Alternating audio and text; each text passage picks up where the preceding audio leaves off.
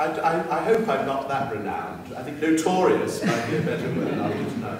It's lovely to be here. Thank you very much, Dr. Hornsby, and thank you to all of you for coming. And thanks to the Benedictus Trust and the other partners who are here, the Order of Malta and the Oratory. It's a real pleasure to speak here on the theology of the Mass. But I must start, really, by saying it's an unwarranted honour for me. Firstly, because I'm not really an academic, per se. And I'm only a student of theology, in a sense, not a master of it. And add to that the fact that I'm still young, and I don't really have even the wisdom and experience of years. There are far greater people that could talk. However, I'm recently ordained, and I'm a priest, so I can bring that perspective as well. And I think also, since this is partly a series for young people, there are lots of young people here connected with the Order of Malta, volunteers, etc., it's good that, while I'm still young for a little while, we can talk and have a voice in the big world as well. And scary though that is, it must happen. And I suppose, if I'm to talk on the Mass, I would say that I'm something of an amateur liturgist. You know, rather like young Catholics who appear in novels, and they say, well, I am a Catholic, I don't like other Catholics very much. I might say that I am a sort of amateur liturgist, but people that call themselves liturgists I often find very tiresome, so I'm not sure that I embrace that métier as much as I should. There are many notable exceptions, but I think it was Father Robbie who mentioned in his talk about the jokes about liturgists, and they seem to be true. The most famous one, of course, is what's the difference between a hijacker and a terrorist, and a liturgist? And the answer is you can negotiate with a hijacker, but not with a liturgist. Now, I think that's probably often true. However, I do like Catholics, I do love the sacred liturgy, and I do enjoy a frank exchange of views. So I'm looking forward to sharing some thoughts with you. I'll only say, in addition to that, that I celebrate the Roman Rite in both the ordinary and extraordinary forms, according to the customs and usages of my order. So I'm a Norbertine or Premonstratensian, so we go back to the 12th century, and the last edition of the proper missal of the order was 1936, so that gives you some idea. We run 2 parishes in Chelmsford, so I say the new Mass in English as well. I won't make you guess which I prefer to say, probably obvious, but I'm going to explain why that's not really the point either. So I am honoured to be here to show you some thoughts on the theology of the Mass, but it was perhaps audacious of me to accept. Now, you've had some brilliant speakers already, particularly Father Michael Lang, whose work I really enjoy reading, a wonderful scholar, but all of them have been great. And in fact, I've been lucky enough to listen to them all on YouTube, because I wasn't able to be here in person, and so I was able to hear everything the others said. So I hope to complement in some way what has already been said as part of this series. So thanks for that. That's rather good. And I thought, though, at the time, our Lord said, what you whisper in private rooms will be proclaimed from the housetops. And I just wonder whether the Good News translation of the Bible would put it for the 21st century, what you say in private rooms will appear on YouTube. I'm very careful about that. I'm more used to preaching, I'll say that as well, I'm more used to preaching and edifying in talks rather than being academic, so I'm not very used to giving my opinions. So I hope you can distinguish when I present the theology of the Church. It's not my opinion, that's hopefully what the Church gives us, Catholic theology of the Mass, but I will then go on to some issues which do involve my own opinions and some of the areas of controversy and problem that we face in the Church today. Whether you're a Catholic or not, I hope you find it edifying. Now, this is Theology of the Mass Part 1. Part 2 will be given by the brilliant Sebastian Morello, and we have been in touch a little bit to ensure that we give you a fair overview of the subject, so I'm not going to treat it exhaustively tonight. We will have Part 2 to come. As a Thomist and a great philosopher, he's going to explore the theological treasures of the Mass as sacrifice, the sacrifice of Christ on the cross, victim, oblation, priest, and various other things. I'm sure he'll mention a lot more than that. Anything connected directly to that, I'll try and not address completely to give him plenty to talk about, but that, of course, there is an enormous amount we can talk about when it comes to the theology of the Mass. So in a way, he's chosen the better part, and it shan't be taken from him. But I'm going to focus on the action of Christ in his Holy Mass, his supreme act of worship of the Father, and ours, through him, with him, and in him. So I'm going to firstly set a few theological parameters for tonight's talk. They're all important, so don't hear them as coming in any particular order. But first of all, the Mass is the sacrifice made present. The Mass is an act of offering and adoration, which, to quote one of the more beautiful phrases of the recent Council, is the source and summit of the Christian life, which makes present upon our altars and in our midst the real presence of our Saviour, body, blood, soul, and divinity.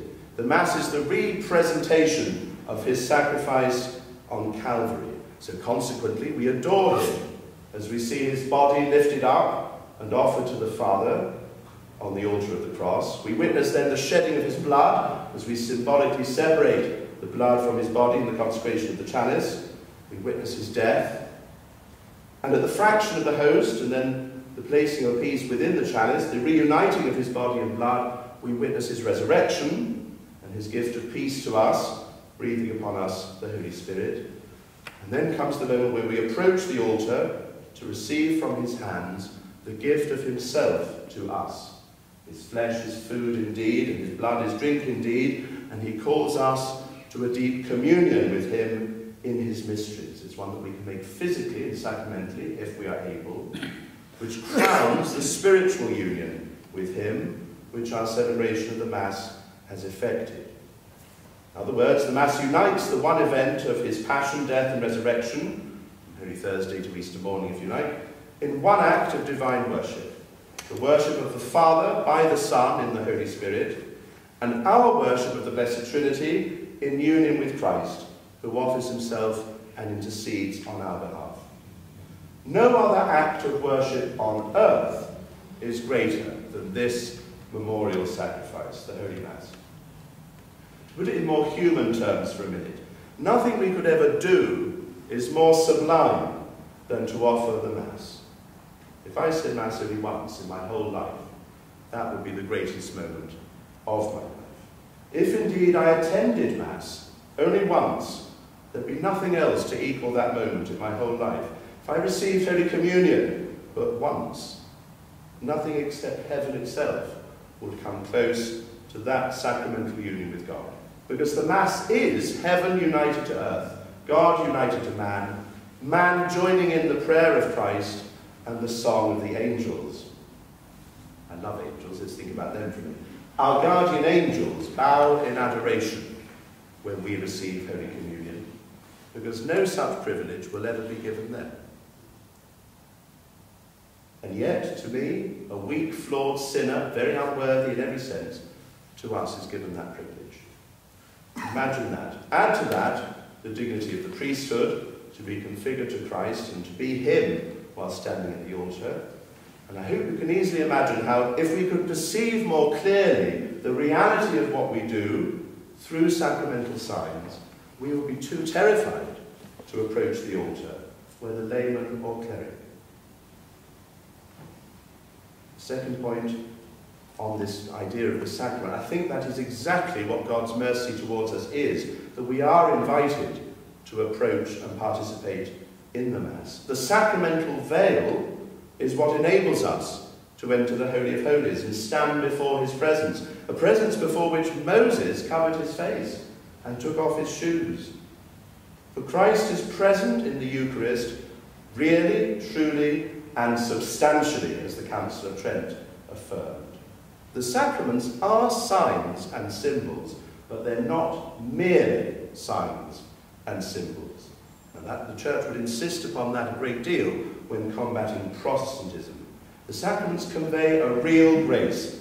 This is not a symbolic meal, end of story. They convey a real grace. And the Eucharist is known as the Blessed Sacrament because it is the reality it signifies. It is Christ's body and blood, not just a symbol of it. It is that.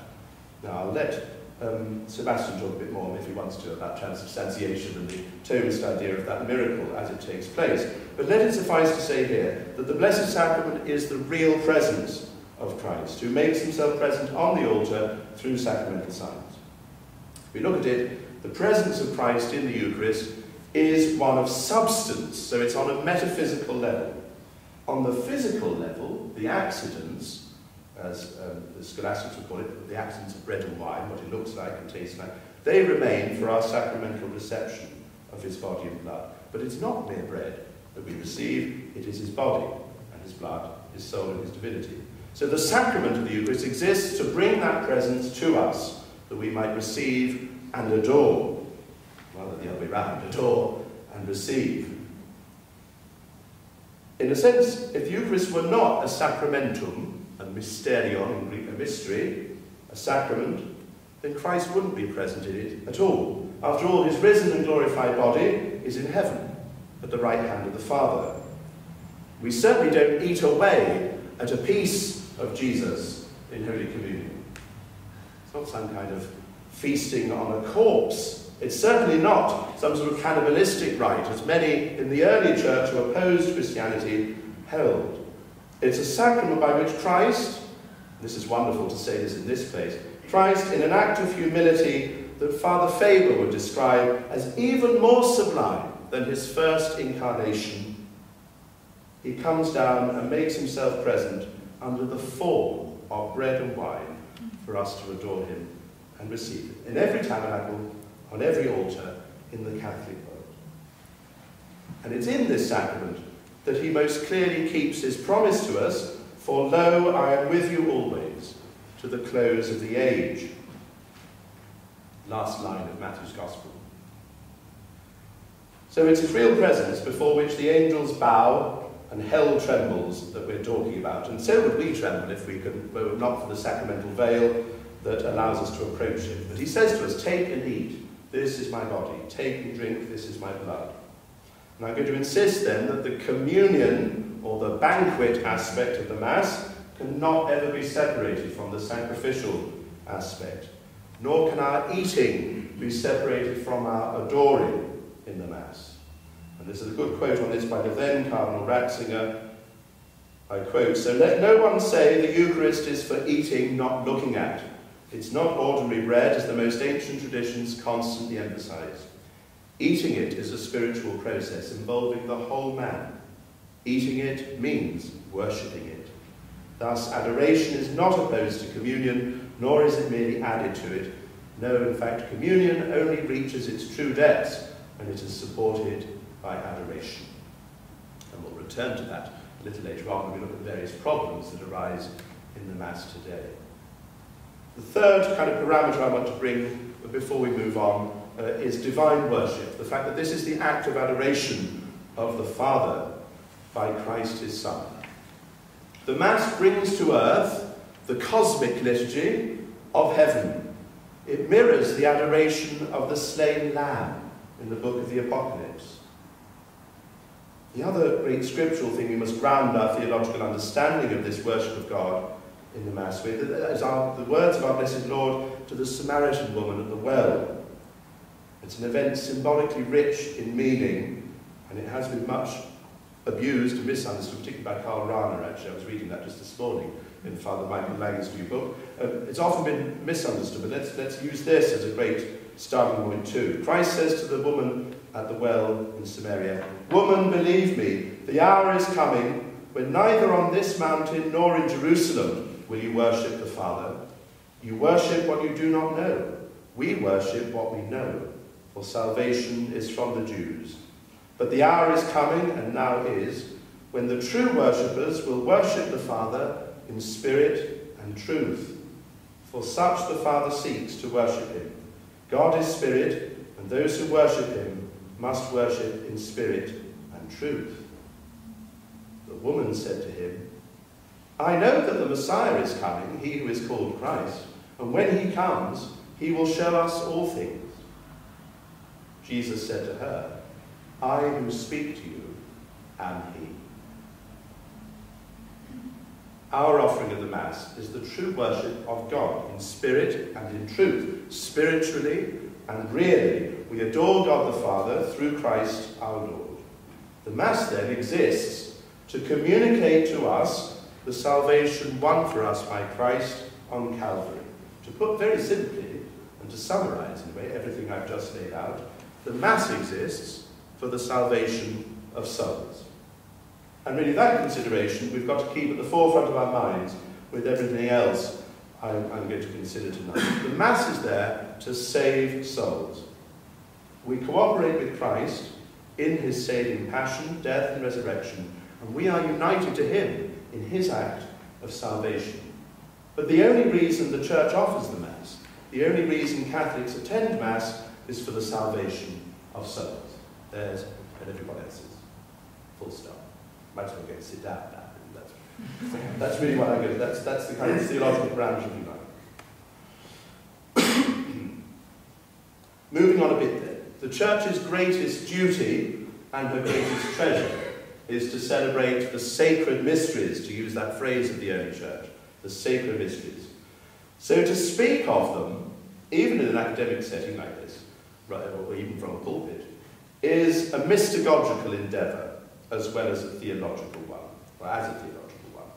We approach with some awe and trembling this great mysterion, mystery of our salvation, the presence of Christ among us, the worship of the Almighty. Now, everything you've heard already in this series of lectures has illustrated, I think, how this mystery of Emmanuel, God with us, is celebrated by the Church in every age. How all our efforts at singing and building, poetry and praise are an attempt, at times successful, at times less so, to appreciate this treasure that we hold in vessels of clay.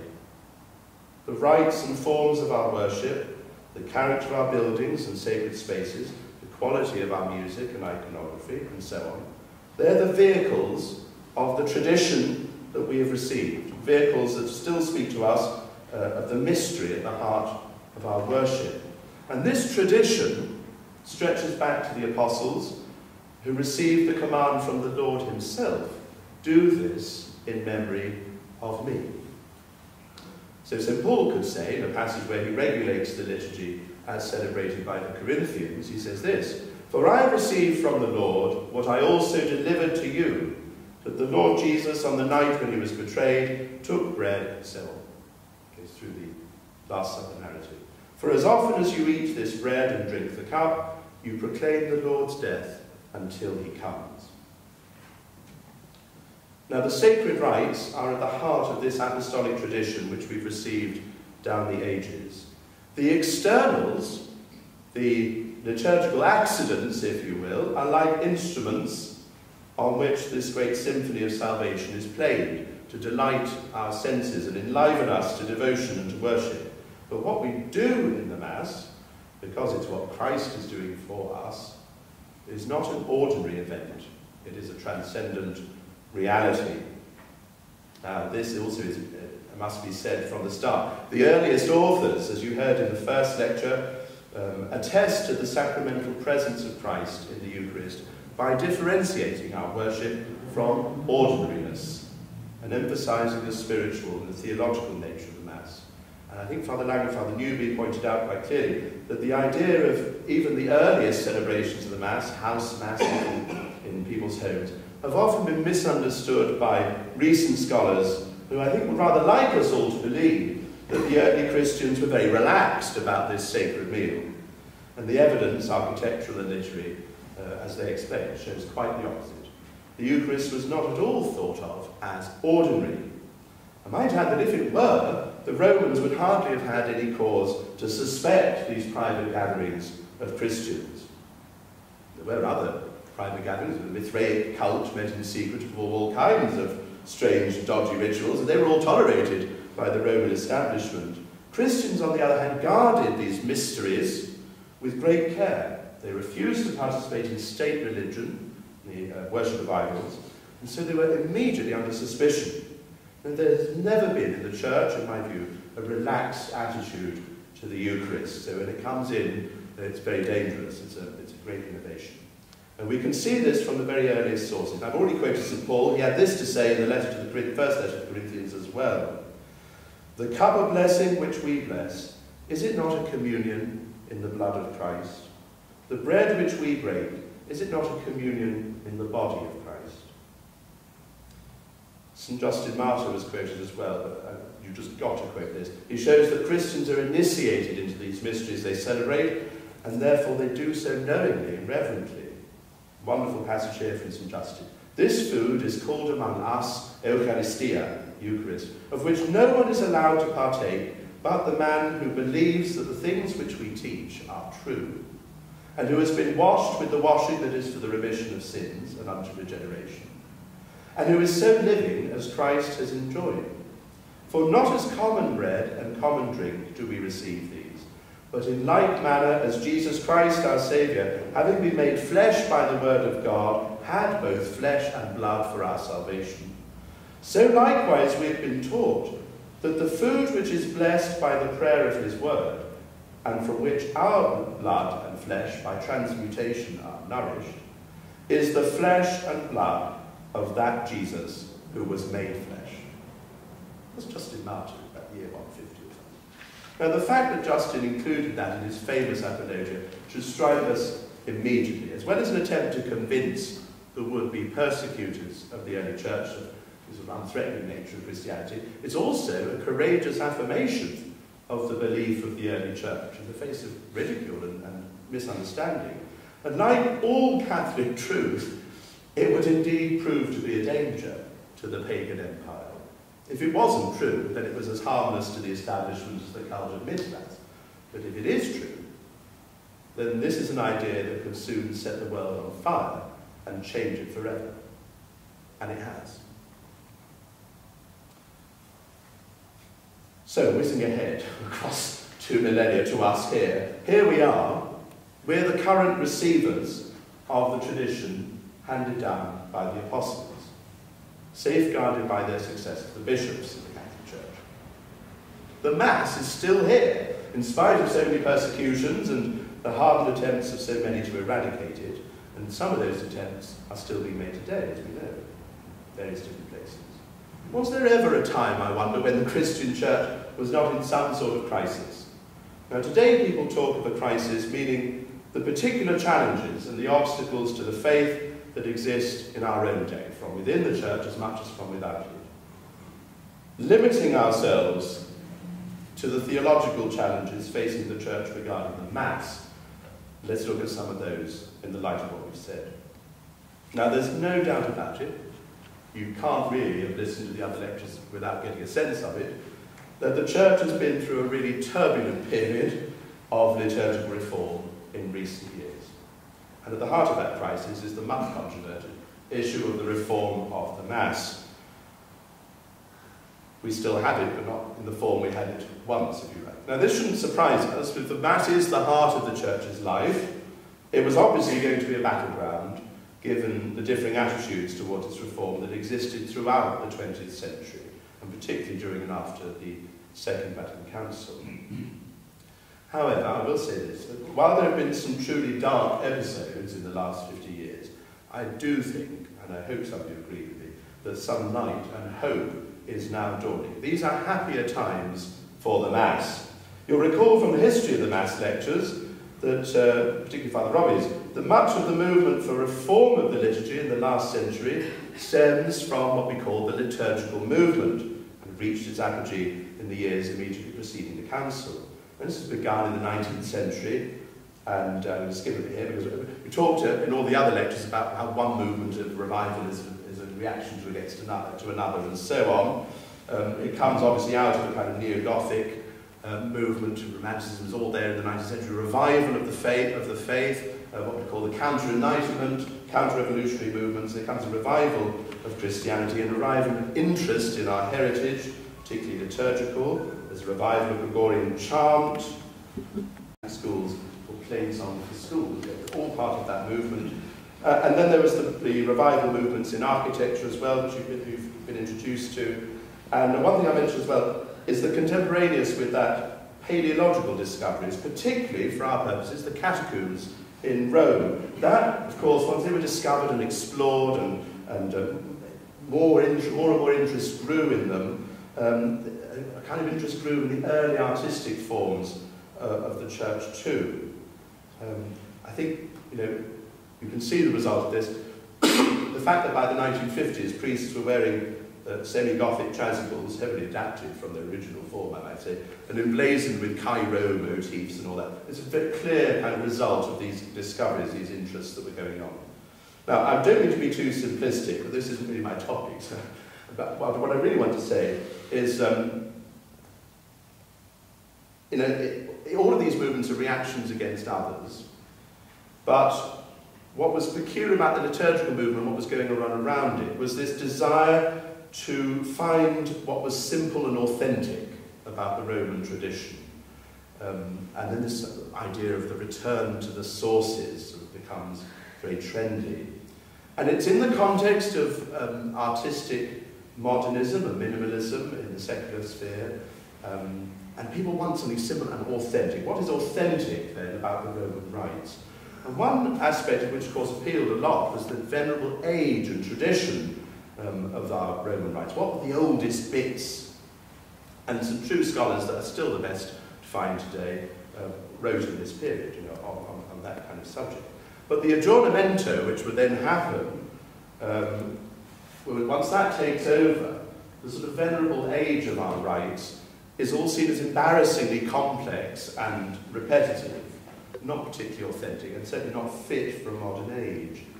But while belief and appreciation of the content, if you like, were made high, in most places at least, the Mass was a real battleground as discussions of its form continued to ferment in ecclesiastical circles. But what was at stake was something truly immense. An uninterrupted tradition from the Apostles, a Mass that's only been minimally reformed since the time of Pope St. Gregory the Great. The Latin language too, that was at stake as well, of course, because popular understanding of the liturgy was seen as a priority, and that included some use of vernacular languages. It failed really to take into consideration the fact that the Mass on the eve of the Council was as popular as ever, really. And for ordinary lay people, the reforms, quite substantial, that had been made by Pius X and Pius XII, didn't really affect the lay people that much. The breviary didn't affect the lay people. They'd actually been encouraged to come to Mass more, receive communion more frequently. The Holy Week ceremonies changed all that. People did start to notice that that was very, very different. Before that, change the calendar, tweak a rubric here, there, and everywhere. That really has little effect on the ordinary lay faithful. But this caused a stir. And of course, the fact that the 1955 Holy Week revisions happened at all gave a kind of zealous reforming party in Rome in particular the hope of still more further radical changes. Now, I hope it doesn't sound too conceited, because we're here, with the great benefit of hindsight, and I was born long after the Council talking about all this, but I think there is a point of hope that I see today regarding the Mass, that for my generation, for many of us here, we're not really burdened by the baggage of the conciliar reform. We can see it for what it is. Now, when I was a boy, one of my favourite books at home was a 3-volume set published in the 50s called The Catholic Book of Knowledge, one bound in white leatherette. Mum probably still has it somewhere. And there was a chapter in it entitled The Mass in Modern Times. And it was very much a product of the liturgical movement. But if I read The Mass in Modern Times, there were pictures of John the 23rd being carried around at his papal coronation, High Mass in Westminster Cathedral in a kind of double technicolor spread in the middle. It was so odd and unfamiliar to me, being brought up in an orderly parish in every sense. I only came to see why it was different as a teenager. Separate talk, I imagine, the rest of that story. But we see a clear difference between the liturgy as it's celebrated in most parish churches of the world and how it's celebrated in places that are in continuity with that tradition. Here, the Oratory is one good example. It's fair to point out that these differences have always existed, that to some extent there has always been a difference between metropolitan liturgy and provincial liturgy. And I think really, places like the Cathedral here, Spanish Place, the Oratory, they might only seem like ivory towers compared with suburban and rural parishes with more limited resources and solemnity. But there is a big kind of change happening there now, as sort of priests can come out of the woodwork and really restore solemnity in those places. But we also see the bigger, clearer difference that people of our generation see is the difference between the ordinary form and the extraordinary form, between the old rite and the new rite. We perceive, in other words, a rupture. And it's to repair this that Pope Benedict inspired a new, what he called a hermeneutic of continuity, as the phrase has come, to help the Church in our times.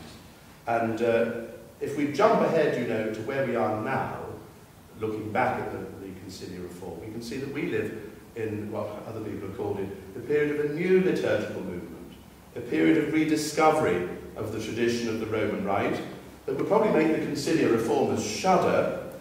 I think would make most of the council fathers rather pleased. I imagine some of them probably prayed for this day from beyond the grave.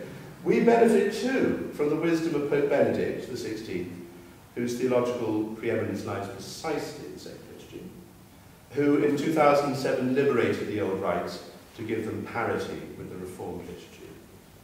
So we can look back easily and see that Pius XII in Mediate Dei 1947 picked out a lot of problems that we see now, and his warnings weren't really listened to. But we can also see that since the Council, a reform of the Reform movement has been gathering pace. In the pontificates of John Paul II and Pope Benedict, those documents come out as correct abuses and end experimentation and innovations of all sorts of kinds.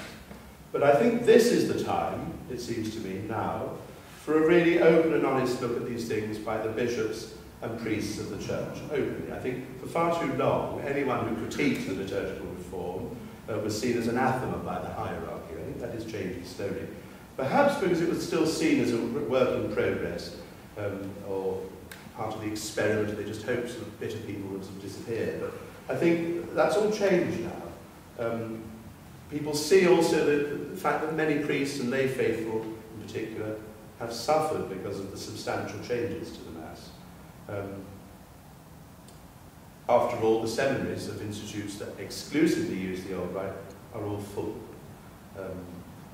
Again, I would say that priests, such as myself, who celebrate both forms, don't really have a theological agenda to peddle. We're just motivated more or less by the simple zeal to save souls and bring them to the truth of the faith in its fullness, while continuing to pass on the tradition that we've received. So I do think that these are good times. To look at some of the actual issues and problems then, briefly, I'm probably going on for far too long. The principle we must bear in mind is that old friend, lex orandi, lex credendi. The law of prayer is the law of belief.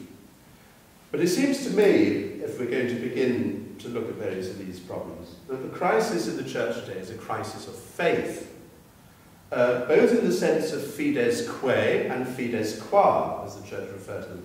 There are threats to the content of the faith, fides quae, certainly, but there's also complete ignorance of true doctrine in many quarters. I can see that as a primary school chaplain, as a curate in 2 busy parishes. There's a lot of gaps in people's knowledge. But there's also a crisis of fides qua. There's also a crisis of the virtue of faith, in the sense that people, although I'm sure they're affected by the secularism and moral relativism around them, they don't often seek the virtue of faith from God. It's a gift of God. It's often challenged, or it's not even asked for at all. And so there's a great thirst for the faith, which shows this, very, very clearly. The principle, as you probably know, is important, lex orandi, lex credendi, because it demonstrates that the how of our worship has a direct effect on what we believe, and the other way around. Our prayer informs our faith, just as our faith informs our prayer. So if the form of our prayer changes, then what we believe can become challenged, obscured, or change altogether, or at least seem to. While the Church's faith in the Mass, officially, and what it means is not changed at all, that's not the impression you might get from examining the Reformed liturgy as it is celebrated in some places. So just as you've seen how music, art and architecture can have a positive or a negative effect on the faith and devotion of the congregation, so changes to the liturgical rites have had an effect, and it's not altogether good either, we have to say. So we have to also have another principle in mind, I think, to look at these things today, and that is to try, don't ask me exactly how, it's something I'd really like to think about a bit more, but how we think with the mind of the Church in continuity with her tradition. What's best for her faithful now? And what does she desire for us? And what then is the best law of prayer to harmonise with her law of belief? So we do need to look beyond, in a sense, the personal preferences of individuals to see the essential purpose of the Mass, which is the salvation of souls. So what would best help souls today? The first issue I'm going to do these quite briefly, because I know I don't want to go on for far too long. I'm always told off from Chelmsford preaching too long. But I'm going to look at Holy Communion, because this affects the faithful most. And since we started off with a great theological thing about the real presence, let's look at this. There's been a kind of weakening of people's belief in the Blessed Sacrament across the Roman Rite. So there has been a change in the lex credendi in some places on account of various innovations, the lex orandi. Four things, really. The main issues, it seems to me, are reception of communion in the hand, reception of communion while standing, the reception of communion under both species, and the distribution of communion by extraordinary ministers. Now, I don't have time to go into them all in detail, but I think all of them in some way have had a negative effect, as well as, on devout souls, it must be said, either an indifferent effect or a good effect. The reason that they do is that they don't really convey well the fullness of the Church's belief in what the Mass is and what the Blessed Sacrament is. So, in very obvious kind of terms, if Protestants kneel to receive what is to the Catholic mind purely a symbolic wafer, then why should Catholics not kneel to receive the body of the Lord? If Holy Communion is Christ feeding us, then why do lay people assist with its distribution? Am I fed by Christ through the holy orders of his priests, or am I fed by Mrs. Jones and Mr. Smith? And if I am fed in Holy Communion by Christ himself, then why ought I to take the host myself or hold the chalice myself? If the chalice is presented to me as containing his blood, then am I missing out by only receiving the body of Christ? So these innovations, many of them brought in not by the will of the Council Fathers at all, but by the disobedience, which has now been sanctioned, of many clerics, they've had a disastrous effect in some cases. Now, devout souls have coped with them bravely, but the simple faith of many, many people has been eroded by some of these innovations. And I think now really is the time for the Church to really state clearly that there is a better way, in spite of what is currently permitted, and that is to simply restore and retain the traditional practice of receiving Holy Communion, kneeling and on the tongue and under one kind, at the hands of a priest or a deacon. It is, in a sense, the law. Other things are now allowed by permission. I think we need to focus on that too. There's a reason why it developed as normative. Now, I do understand that this involves crossing into other boundaries. You'll need altar rails for this to really work, and you have to overcome various other ideological barriers. We talked about that in the architecture lectures, didn't you, about having a boundary and threshold of, delving into the architecture of the sanctuary to make this work. If you want to read more about it, Athanasius Schneider, Bishop Schneider, is a wonderful leading voice on this in his book, Dominus Est. But I want to signal another one, in fact, too, which was another bishop, Juan Rodolfo Laise of San Luis in Argentina, who wrote a book which first appeared in Spanish called Communion in the Hand, Documents and History, in which he calmly states this. This is what he says. It's wonderful. He says, the history of the reintroduction of communion in the hand is nothing other than the triumph of an act of disobedience. And I think we need to wake up to that, really. Now, secondly, let's look at the other sort of battleground, a difficult one here. Actuosa participatio, whatever it means, however you translate it. No, I'm not going to go there. But it's been something you've been introduced to before. It's been mentioned in some of the other lectures. Now, undeniably, the faithful participate in the Mass. But how they do so has changed a great deal. And one of the problems currently facing us is this. Now, St. Pius X is quoted as having said, don't pray at Mass, pray the Mass. And that's admirable, of course, in every sense. But it seems to me that congregations that said the Rosary or read their missals while the liturgy was celebrated were far from being non-participative in the Mass. There's no real contradiction there.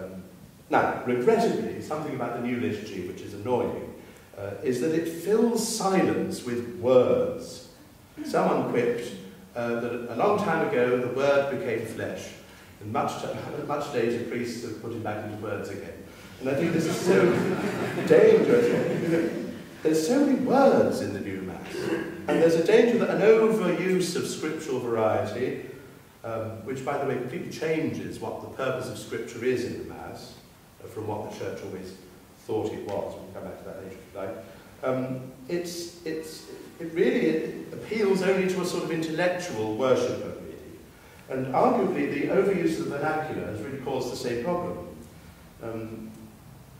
I think, in spite of the Mass being widely celebrated in vernacular languages, people seem to understand its meaning less than when it was in Latin. Someone complained to me in the parish they didn't understand the word consubstantial when it appears in the Creed, in the revised English translation. We don't use that word anyway, and why didn't we just keep of one being with the Father, as we had before? And I was happy to explain why, but I asked whether he understood what was really meant by the phrase, of one being with the Father. But he didn't. Now that's, it doesn't matter what language it's in, if you don't understand the concept. I think perhaps the fact that there's so much vernacular language used has made our catechesis lazy. Anyway, there is some hope, I think, even here on the matter of devotions, because they are on the rise a lot more. Had other things to say on that, but I'll skip through, I think. The Mass certainly could be more conducive to private prayer if it were less wordy or awe-inspiring. And I think the music lectures also mentioned that silence, as much as good music, can have a huge part to play in that. More broadly, it's encouraging that beauty, properly understood, is making a comeback as well. The quality of vestments, of art, of iconography and architecture is gradually increasing now, in reaction to the kind of postmodernist wasteland we've all lived through. And certainly young people, when I go to secondary schools at the moment, they're not inspired by 1970s and 80s beige, but they do appreciate a kind of raised tone in church, in contrast to the increasing popularisation of everything around, the materialist structures around them. They don't want the church to be conformed to the world, they want the church to be other, to be transcendent and secure and eternal in a sense. They want it to be a place of certainty, where there's so much doubt and manipulation and spin around music. And they want to know what to believe and how to believe it. The inner sense that they have of right and wrong has not disappeared, even though it's challenged. And they do really want to make that transition between childhood and adulthood smoothly and confidently. Now, liturgy designed principally for children becomes unbearable to teenagers. I know, because I was one of them. And so was Peter, we were in the same school. And if that's all that's offered to them, then they soon sense infantilization, they vote with their feet. Cardinal Sarah has an interesting thing to bring to our reflections on this. Wonderful man, I think. Did love that book he's just published. Do read it if you haven't. He spoke about the contrast between the material poverty of the so-called developing world. Yes, that's right. The material poverty of the so-called developing world compared with the spiritual poverty of the so-called developed world. And this should really urge us to think more seriously about this. We're surrounded by materialistic wealth, but we can also see that there's a spiritual impoverishment around us. Cardinal Sarah doesn't like campaigns like Make Poverty History, because poverty is a good thing in the Christian sense. He wants us to make destitution history. You know, but to be poor in spirit, is a beatitude.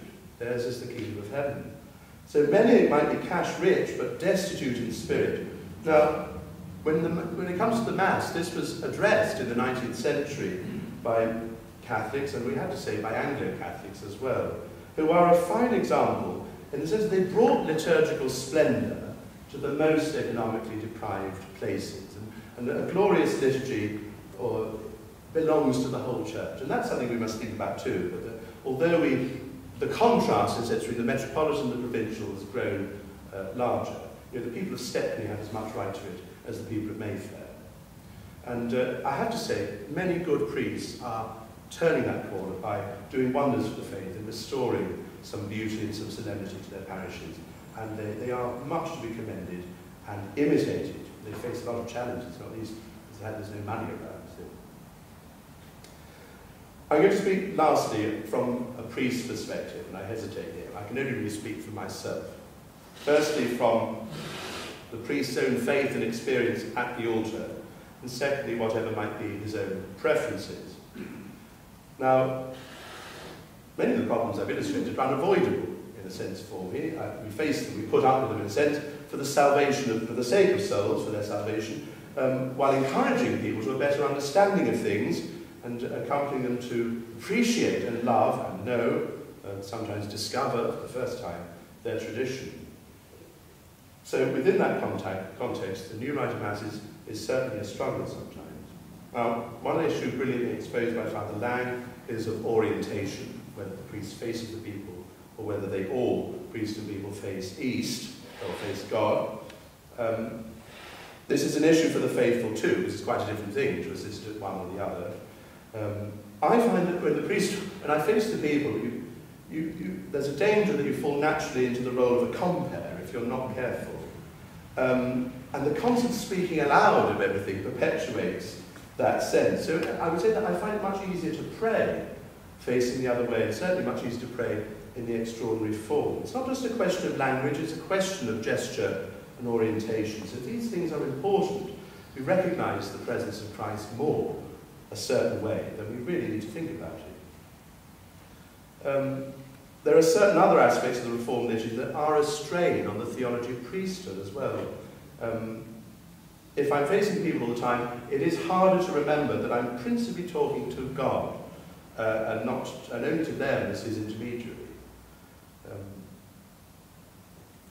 Skip another bit here. Oh yes, the practice of concelebration too, massive problem. Because assisting in choir now is coming back, and this is part of the kind of hope that I want to paint you. But this problem of concelebration, and the insistence on it everywhere, is widespread in Eastern rites, but it really only parodies them. And it's also introduced to emphasise the unity of priesthood, but I can't really see that. But it's an innovation, really, in the Roman Rite, which weakens the theology of priesthood. I know that I very, very rarely concelebrate. It never really feels like you said Mass at all. It's not that I don't believe it, it's just that the law of prayer seems to be in conflict with the law of belief. And so we're back to lex orandi, lex credendi. Particularly in some monasteries, I know, certainly not my own, but in some monasteries where they have concelebration all the time, it means that some priests rarely preside at Mass at all, and that can't be good. Other great benefits to, of course, assisting at a conventual Mass such as we have in our Canonry and saying your own private Mass, or all public Mass, each day. Now, to drift into the other point I wanted to mention, which is priests' preferences, I have tried to remain somewhat objective, but let's admit, of course, that the subjective also plays a part. The Mass can differ so much from one parish to another, from one city and country to another, that it often ends up being the Mass as Father likes it. People will go to one parish instead of to another. Father says a nice Mass there. I suspect it's always been the case to some extent, particularly when it comes to the sermon. But the Church has created a situation where, liturgical speaking, there are so many options to choose from in the Missal that the Mass can quite legitimately be different in one place from another. It's far from ideal, but that's what we've got. And I think we need to aim at the Mass as the Church wants it, because that's what, or certainly ought to be, the Mass as God wants it. That's easier said than done. Does the Church, for example, this is an important question for us, does the Church want us all to worship identically? Or does she want us to embrace variety? And I think paradoxically it was only really in the wake of Vatican II that this notion of a unified liturgy across the Church was really raised as a practical possibility. Because before the Council there had always existed legitimate variation of rites. Even at Trent, with the printing of a Roman Missal, there were still allowances made for diocesan, monastic and ritual variation, which had the merit of venerable years and tradition behind them. So rather than encouraging that sort of variation, the post-conciliar reform has made everyone do pretty much the same thing. religious orders have ended up abandoning their particular uses, and regional variations have all disappeared. But things are changing now. Orders are rediscovering the richness of their different traditions. And more things can be done to recognise this legitimate variation that could exist. With the new freedom afforded to the traditional rites, there's a new mix of old and new, sanctioned by the Church and encouraged by her. And in the midst of this, efforts have been made in recent years to rediscover the richness of our tradition even before the reforms such as Pius XII in 1955. We've attempted in the Latin Rite to grasp at our tradition and make it a present reality today. And I think, in a sense, in the midst of what seems like endless variety elsewhere, I think that's an opportunity not to be missed. The variety of music, art, and architecture still abounds, and so should liturgical variety, legitimate liturgical variety as well. There is sometimes, as a slightly defensive idea, present in some, by no means all, traditionalist circles, in favour of uniformity, going back to whatever date they choose, and all looking like and wearing and praying exactly the same thing. I think that's a bit dangerous. But the important thing is that we continue to celebrate the old form, the extraordinary form, like all old forms, to allow a sense of balance to return to the liturgical life of the Church. I think that's what the Pope really wanted. And in that sense, we might capture a sense of the integrity of the rite as it expresses our faith. Just skip a little bit here.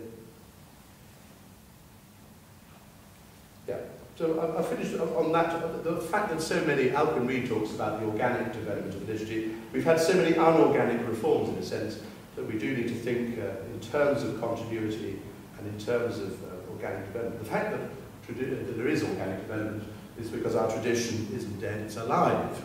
It's something living.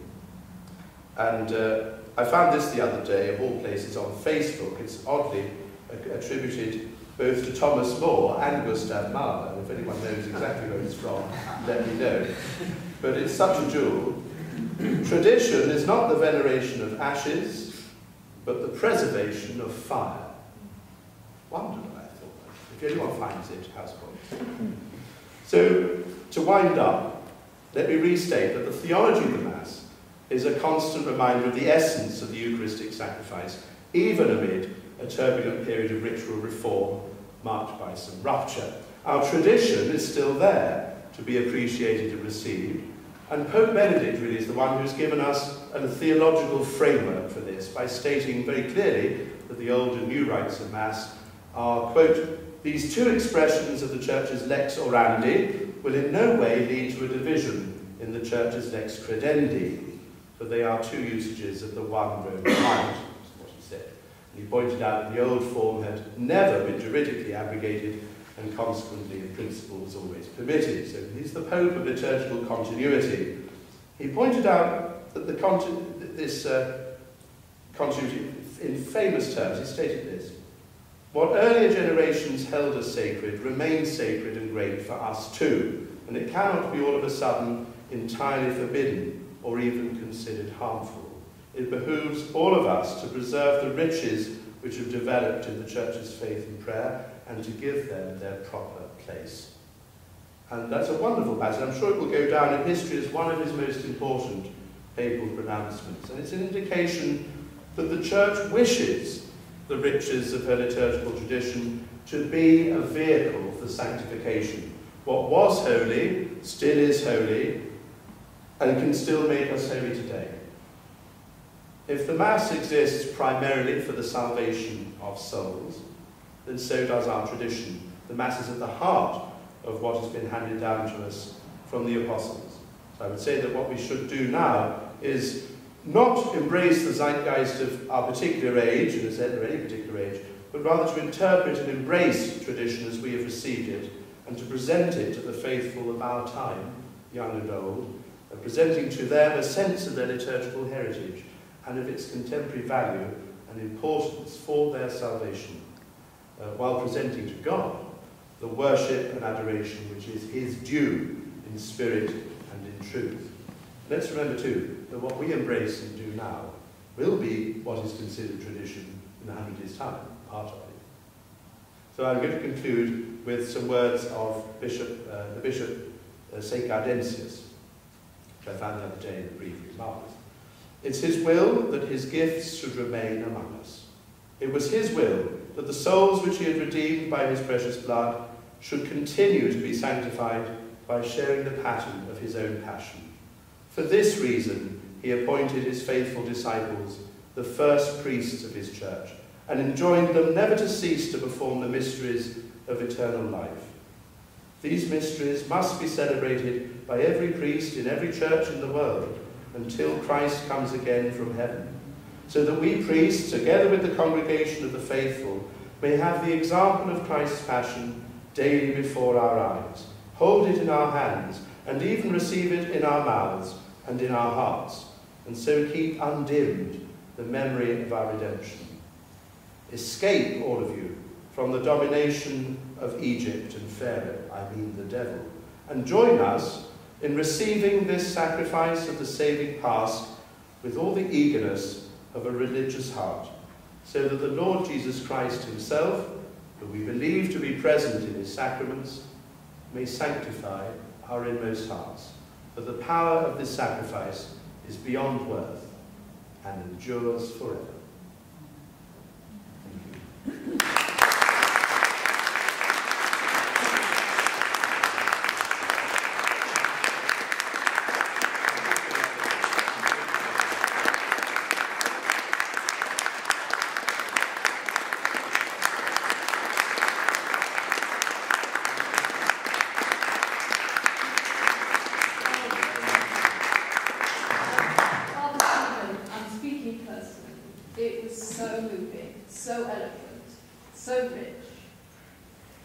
So thought-provoking, and at the same time a hopeful message, at the same time admonishing us to be careful about keeping what's precious and keeping our eye where things should be. And I really can't thank you enough. I mean, really.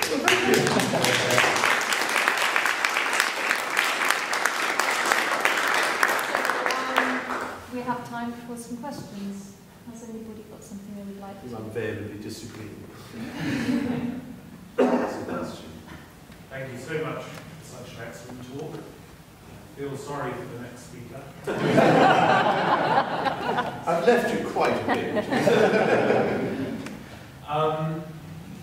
Could you go back and say a little bit more, and I'd like to know your opinion on the movement known as the Reform, and also whether you think it may have died with the application of Pope Benedict. Okay. Well, it seems to me that the answer really lies on a very basic human level, which is that priests don't much like the new Mass if they're quite liturgically formed and minded. And really, the reform is because good people try to do the new Mass well. And I think if you look at it from the point of view of a priest who is able to tweak and reform and improve in his parish, because many priests are not, for whatever reason, because there's liturgy run by a committee, or because the bishop won't let him, or whatever, or religious superior might not let him in some cases. Where a priest is free to do that. If he's well-formed liturgically, and is keen to think about these things, he will probably want to improve it. And I think that's really where it stems from. So I don't think it's dead, because it will always happen. What's my opinion? I say the new Mass for the salvation of souls. That's my opinion. I try and do it as traditionally as I can, but not to make it theatre, but because I, as a priest, need some help with it. But I think what the mind of the church really is needs to be rediscovered for today. I won't be any more controversial than that. Because, you know, I say that I have the care of souls in my parish for whom anything else at the moment would not work. And we have to bring people with us. Someone explained this very well when they wanted to join our order, and they were looking at the Norbertines in Chelmsford, but they were also looking at orders that exclusively use the old rite, or congregations, institutes that do so. And he eventually ended up trying or joining one of those. And we got on with him quite well, and we were happy to encourage him in that part. But he came back and said something extraordinary that I've never forgotten. He said it's as if the communities that only use the old forms, in a sense, are drawing the church back to a rich tradition and saying, look, here it is. And those of us that do both are pushing from the other side. Oh, there it is.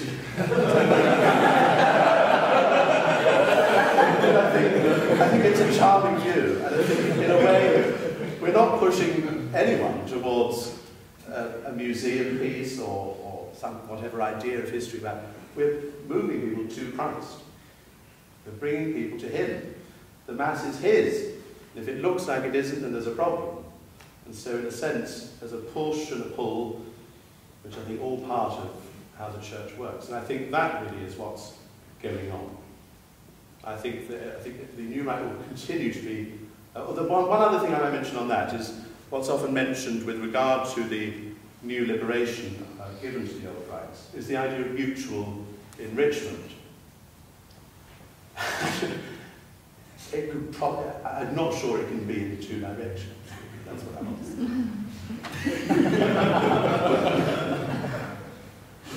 You understand, I think. Thanks so much, Father, for a wonderful talk. I'm just wondering, you've been on the theme of Lex Orandi, Lex Credendi. It seems to me that the converse is true very much when we talk about the spirituality of the Mass. When it comes to both their view or our view, or the church that's pertains in the church often, with regards to God and regards to the cross, because there was a move very much within 20th century philosophy to make theology, to make God much more immanent, much more focal in his personality, to relationality. There is in fact a view of God very common called theistic personalism, which very much feeds into this, to the expense of his transcendence.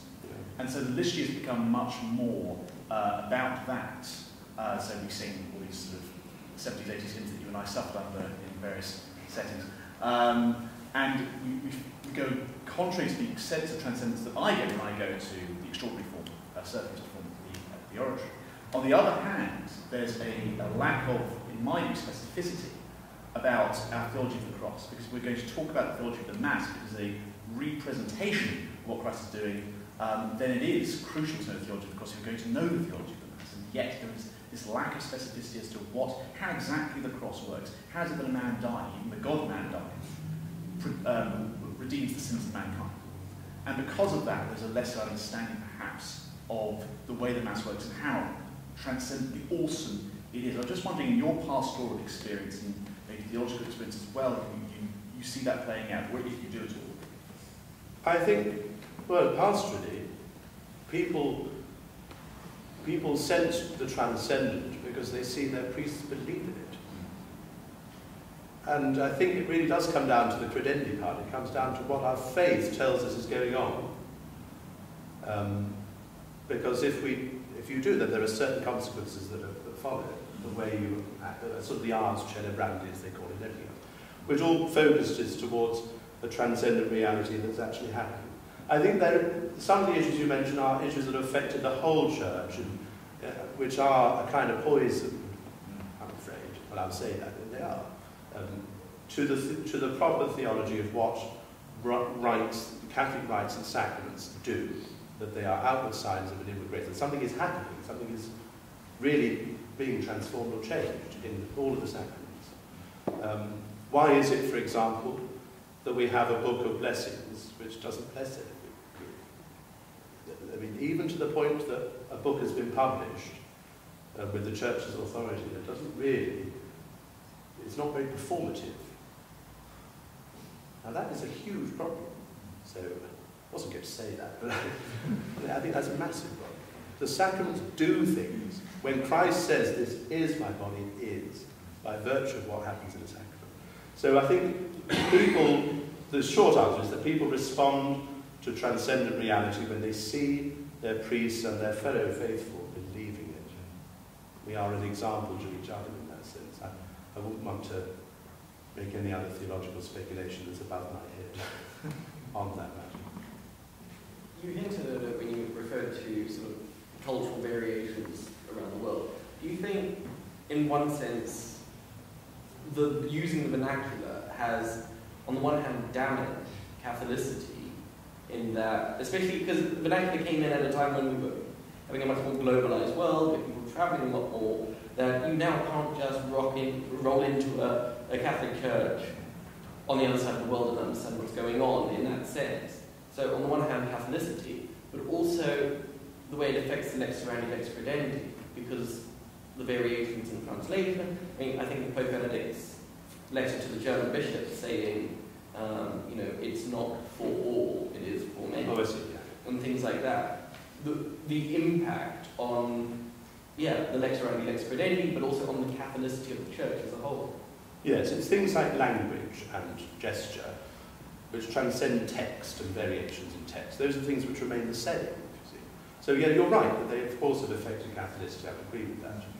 But, you know, it's not that the vernacular doesn't have a place in, even in the liturgical life of the Church to some extent, I mean, legitimately, but there has to be really a sense of sacred language. You need to read Michael Langworth, now this again, his great book on language, liturgical language, Latin liturgical language, because he talks a lot about some of those issues. For example, a lot is made, particularly with the ordinariate movement and things like that, about what hieratic English is meant to be. I'm yet to be convinced that it just doesn't sound old-fashioned. It's not quite the same thing as a sacred language. But I don't want to, that's too simplistic a critique, but yeah. My main point is that people understand the faith less, even though things are said in their own language. That's the point. One more, Peter? I just want to quote, I can't resist quoting an oratory father. You've given us some wonderful quotes. But on the subject of delivering faith within the liturgy, he said, in the old days, we used to give people fillet steak served with silver cutlery. Now we give them porridge on plastic spoons. Yes, that's good. I'm coming to you for that. I mean, yeah, I do. Yeah. In a sense, that what the Church has in her tradition is a feast. It's a feast for the soul, but it's a feast in every other sense, artistically, musically, linguistically, everything else that you've studied, the liturgical accidents of it, you see. But the substance of it is a banquet, it's a feast. Pray that prayer, O Sacrum Convivium. You know, it's not a drive-in. It's, and I think that's really, you know, I don't want to be too pious about it either, but it's true really that nothing changes unless we change. We do need to pray about this. I hesitate because why are my opinions any more important than anyone else's? They're not, of course. There's a lot of great scholarship around, though. There's a lot of thinking. The Church seems to have turned a corner for the better when it comes to all of these things, which is a great hope. But I think we've got to love the Church in spite of whatever we might not like about it, or whatever is genuinely problematic and difficult in it. We've got to love her for what she is, you know. And that really, the Mass exists for the salvation of souls, and it's still there, and it still saves souls. And please God to save mine and yours. But after that,